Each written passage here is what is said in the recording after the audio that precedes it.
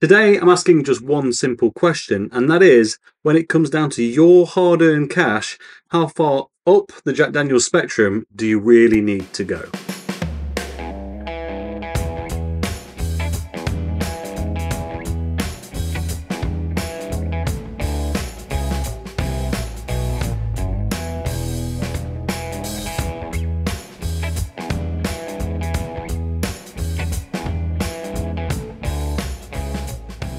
Hello and welcome back to the channel, and yes, today we're simply trying to find out how much do you need to spend to make it worth it as you go up the Jack Daniel's range. This of course is not all of the different variations that the Jack Daniel's distillery do. There are, well, actually historically probably hundreds at this point, but I've picked three that I think kind of represent, well, the base, the middle, and I'm going to say the top that most people can easily buy. There are definitely more expensive ones out there than this, but this kind of represents their, I guess, towards the top of their everyday range, if that makes any sense. So yeah, obviously we've got the old number 7 coming in at 40% ABV on the nose, the flat, the generic, the one that, well, let's be honest, if you're into your whiskey like me, these days it starts to look a little bit, well, subpar, let's be fair. We've then got bottled in bond. Now this one is called Jack Daniel's 100 bottle in bond. This is currently available under a slightly different name and slightly different bottle in a lot of supermarkets, especially here in the UK. I'll pop a picture of that bottle on screen now so you can kind of identify it. But in essence, this whiskey is exactly the same as this whiskey, or bourbon, or Tennessee whiskey, whatever you want to call it. I know it is a bourbon, but it's not, but it's whiskey, but it's not. But anyway, you get the idea. This one is the same as this one, except for the fact that it's bottled at 100 proof or 50%. I have reviewed this before, and to be honest, it is alarmingly different from the number 7. But that said, I've never actually done them side by side. So yeah, it will be interesting to find out for sure. And then of course, we come over to the single barrel. However, the regular single barrel is actually a smidge weaker than this one at 50%, but today, as I said, it's the more premium of the regular range, and this is the single barrel strength, coming in at something ridiculous. There you go, 64.5. So if I start slurring towards the end of this video, you know why. Now, I probably should say I actually have quite a long history with Jack Daniel's, not a brand, just as a consumer. I drank far too much of this well, in my late teens and in my 20s, if I'm honest, to the point where now it is just a bit boring. That said, there is a time and place where a Jack and full fat Coke just hits the mark, but I'll be honest, I can almost always think of something I'd rather be having at that point these days. So yeah, this bottle probably won't get drank very quickly at all, even though there's not a huge amount left. And in addition to these, I do have a couple of other bottles, but one of note, which is this. This is another bottle of Jack Daniel's single barrel, but this is the Silver Select. I received this as a gift on my 18th birthday, which was a fair while ago now, and as you can see, there's not much left in it. It's probably completely oxidized. It's a waste, I know. I didn't know better at the time. This was years ago, and I'll have to say, it still smells fantastic. But the reason I purchased the bottle we're going to look at today, the single barrel strength, is because this bottle I kind of want to last forever. Obviously we can't refill the whiskey that's in it, but we can create an infinity bottle out of it. So that will be a video that's coming, I want to say very soon, but I feel like I've been saying that for 6 months. It is going to happen. I've just not decided exactly what to start it with yet, which is why I keep delaying it. So anyway, one to note. So then, what we're going to do, I'm just going to give them a quick run through one at a time, a few individual notes, and then we'll go back and forth to try and work out exactly which one you should buy if, well, a bit of, I guess, the most iconic whiskey brand in the world is something you're after. Starting off with the old number 7, then this is a massive litre bottle of it. It hardly fits on the screen when I hold it up to the camera. You know the one, it's the square bottle. Anyone remember what year they actually changed these? Because they used to have, like, they were square but had rounded corners, and they went to this kind of angular thing. I don't want to say I preferred the older bottles, but certainly at the time it was a bit of a odd move, but I guess still very much iconic. Right then, Glencairn, which seems, I'll be honest, overly fancy a glass for a not very fancy whiskey, but here we go. We only need to do tiny amounts of these, of course, because we've got to get through a few samples. But in the glass, I mean, it's Jack Daniel's number 7. There's not a lot of point being overly artsy-fartsy about this one. It's actually smells a hell of a lot better out of a Glencairn than I actually remember. It smells slightly sweet, but with a big old prickly bit of alcohol burn on the nose. It smells simple. It smells a bit ethanol-y, a bit, yeah, just like pure alcohol, really. Very subtle char and caramel notes, but you know, Jack Daniel's is charcoal mellowed. It's meant to be a bit more refined in a way. Not sure that necessarily helps it on the number 7, but saying that, it's the most popular whiskey in the world, I think. So they clearly know what they're doing, even if it's not just for me. And yeah, there's a few kind of lighter fruit notes coming in, but kind of very small amounts of apple and pear. Really nothing to write home about. So let's give it a go. Cheers. You know what's funny? I don't think I've ever just sat down and considerately sipped some old number 7, because let's be honest, it's often used as a mixer for good reason. I definitely occasionally drank it straight, kind of, you know, with heaps of ice, or just when, well, yeah, kind of social settings, not really thinking about the thing you're drinking. And I have to say, in very small doses, it actually has some really nice aspects to it. It's not very complex. It's a little bit still harsh in terms of the alcohol burn, but it is mellower than I thought it might be. Light caramel and cherry notes, again, that were on the aroma, but the thing that really stands out about this, it's a bit of a savoury nuttiness on the back end, which is a flavour profile I absolutely adore in whiskey, beer, anything, to be honest. That kind of umami, kind of savoury thing, and otherwise, you know, something that's relatively sweet. Yeah, that actually, I'd say it's better than I thought, but it's still Jack Daniel's number 7. There's not a lot to talk about, if we're honest. So let's set this aside and get on to the next one, which of course is the bottled in bond, or the bonded, as I believe it's now called. As I said before, 50%. It's basically exactly the same thing. It's the same bottle. This is even a litre bottle, actually. These are, yeah, exactly the same size. I could have just read on the front of it. It is indeed a litre. The reason that the labels changed, I think this was a travel exclusive, I want to say, then became kind of available. I think you can still buy this one in some dedicated whiskey shops in the UK, like with this frontage, but then they seem to change the label for supermarket stuff. I reckon because on a shelf, they're not that dissimilar, really. I mean, you know, we can spot the difference. There's clearly a few, but in general, to the, you know, average consumer who's not paying too much attention, you could very easily pick that one up thinking you got that one. So maybe that's why, but that's just my theory. I've got no idea if that's actually true. I say, I reviewed this not all that long ago, and I remember it being quite pokey. And I definitely don't remember any of that kind of peanuttiness that we got from the number 7 just now, but that was the first sip out the bottle. It may have changed a little bit. Yeah, it is distinctly different, I have to say. It's got, I mean, much more alcohol, much more ethanol, but also we're creeping into a slightly heavier charred experience, almost a few kind of antibacterial notes, and it's definitely more complex. It's definitely more interesting. I'm not sure from the aroma that it's necessarily what I would want, but it's far from bad. So let's get into it. Cheers.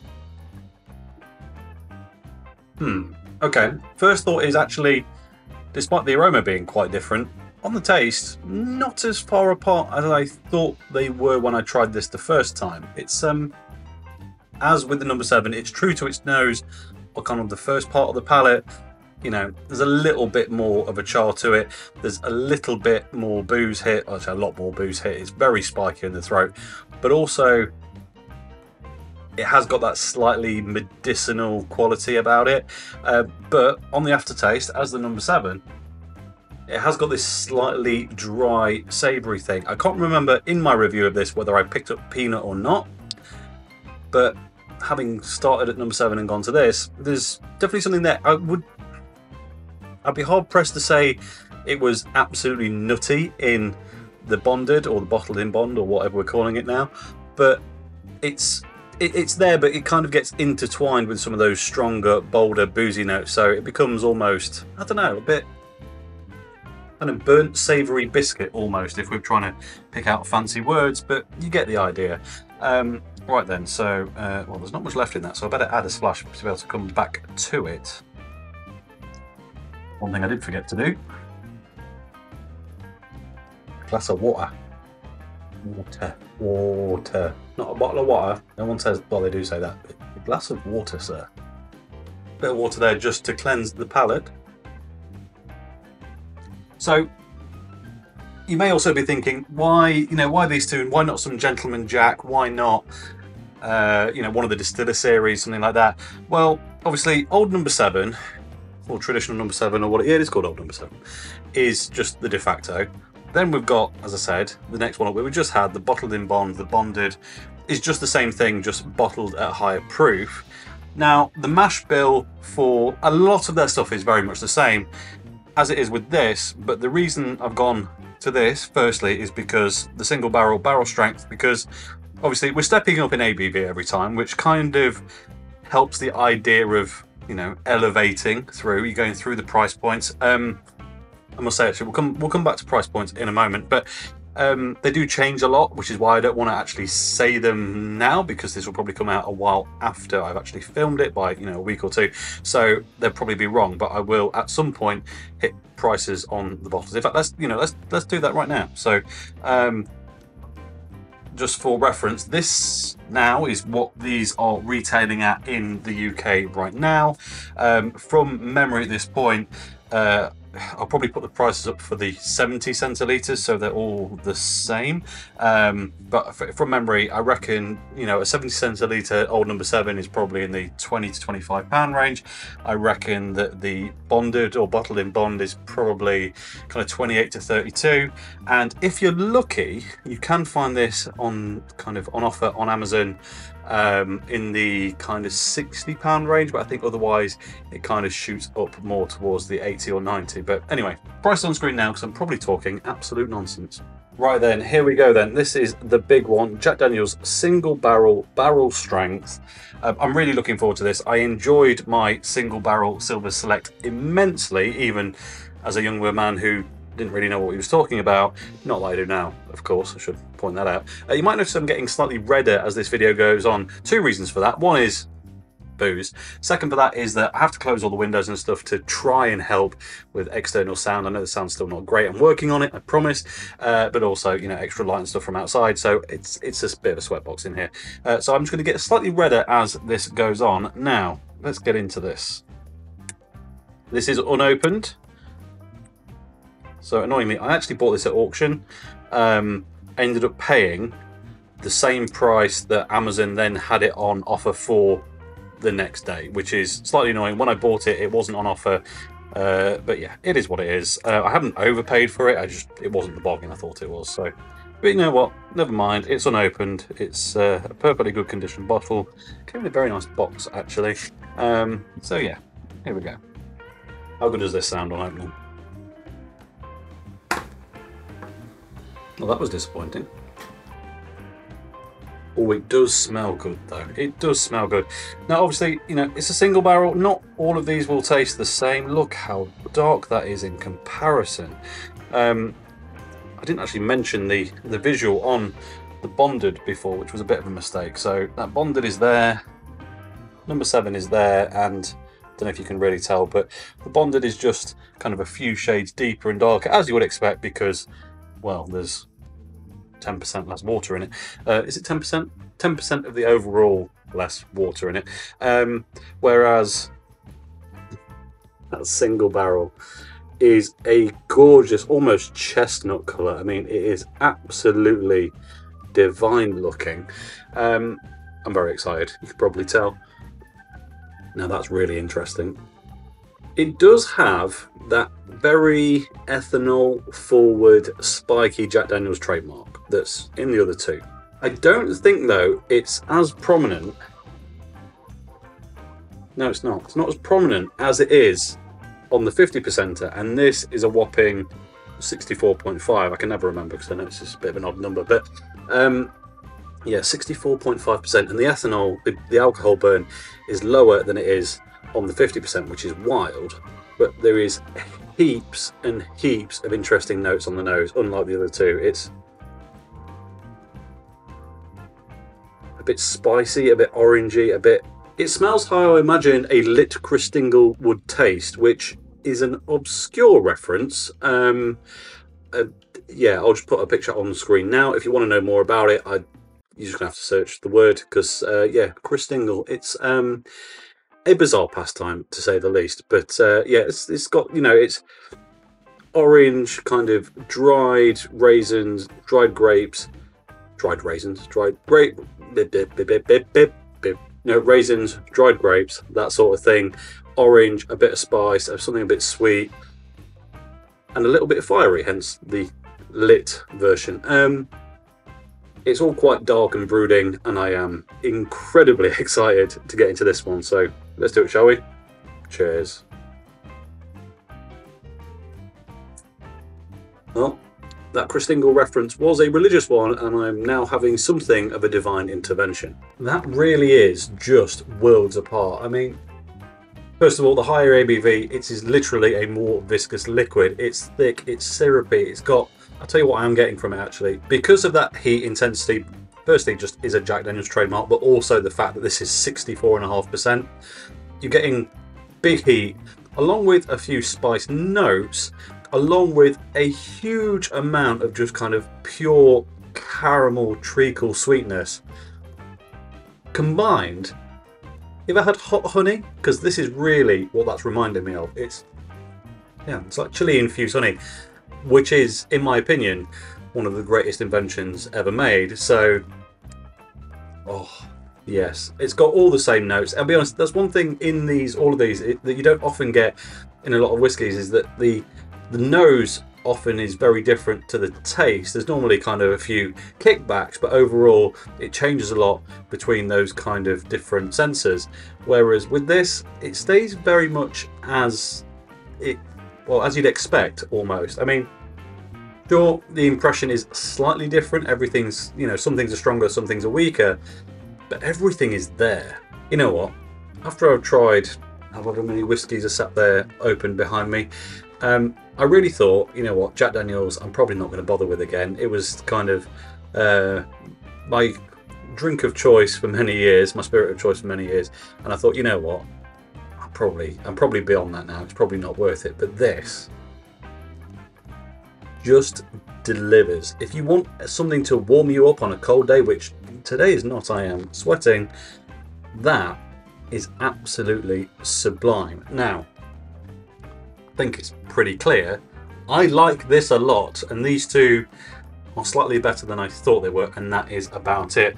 But in the interest of fairness, we will line all of these up and just kind of sip through them one at a time again, just to make sure nothing's really changed. So let's bring the water back. So now, having tried the others, old number 7, aroma still bland, still spiky, but any of the slightly overzealous, just, well, you know, ethanol notes on the flavour, because my tongue has been obliterated basically by, well, both of these, but in particular the single barrel, all I'm getting now is just smooth sweetness followed with that nutty finish, which, I'll be honest, it makes it delicious, but it's just too simple. Like, it's just not, there's not enough to really go at. And I think maybe that's its problem, in that I think it's, you know, that spikiness I've been talking about whole video is probably not really a problem. It's just that there's not enough other flavours to necessarily balance it and mask it a bit and whatever else. On the bonded, right now, I think that may even be worse than the number 7, because whilst it has a bit more flavour throughout, it's so much closer because of the ABV, I think, to this, even though there's a bigger step from the bonded to the single barrel strength, because I can't talk anymore. it's just that it's kind of being dulled down, and it doesn't have the same intensity of that savoury thing at the end that the number 7 does. That, you know what, it's quite smooth, but other than that, and I can tell you from experience, when you've not tried any other whiskey before this one, smooth is not how I'd describe it. So, you know, there's definitely some taste bud trickery going on there, but as we probably suspected. Jack Daniel's single barrel strength. Oh, it's just so good. The nuttiness is still in there as well. It's just, yes, this is everything you want from, you know, this type of product. And the problem is, of course, we're having to pay 2-3 times the price, maybe even 4 times the price sometimes, of the old number 7 for it. Which begs the question we were actually trying to answer: which one do you buy? Now, I think I could probably answer this in a probably not so helpful way. If the price difference between the number 7 and the bonded is more than 10%, it's not worth it, because you could water down the bonded to taste exactly like this. And I think, whilst it does have some nice characteristics at 50%, I actually think this is better weaker. Maybe not all the way down to the 40, but, you know, I don't think as just a straight up product that's necessarily very good. And I think it might be a bit overkill in cocktails and mixers as well, which is where the number 7 really reigns supreme. So yeah, let's, you know, if these are about the same price, you can go for the stronger one because you can water it down. But otherwise, old school number 7, well, it's you know, it's the most famous whiskey, the most drunk whiskey in the world for a reason. But if you can argue paying that much more for the single barrel strength, I think that really is the one. And from my experience of general, just, you know, single barrels before, obviously I've had the Silver Select, I've had a regular single barrel as well, and I think they are just always that much better. Now, if harsh stuff isn't for you, go buy Gentleman Jack. That's just this that's been filtered again, which is why, I'll be honest, I don't really like it, because I don't think there's enough flavour really in the number 7 to start with. Yes, it takes away some of the harsh notes, but it doesn't leave you with an awful lot. But in my opinion, if you want a whiskey to sit down and consider and enjoy, anything from the single barrel series is really the way to go. But if you can get a decently priced bottle of the cask strength, the barrel strength, whatever it's called. What is the official title of this? Single barrel strength, because that's not difficult to say after you've had a few. Go for it, because it is leaps and bounds ahead. I mean, there's no competition really, but it was important to find out, and we did. So that really is everything. So as always, thank you very much for watching. If you enjoyed this video, please like it. If you haven't already, subscribe if you'll be so kind, and I'll catch you next time. Cheers.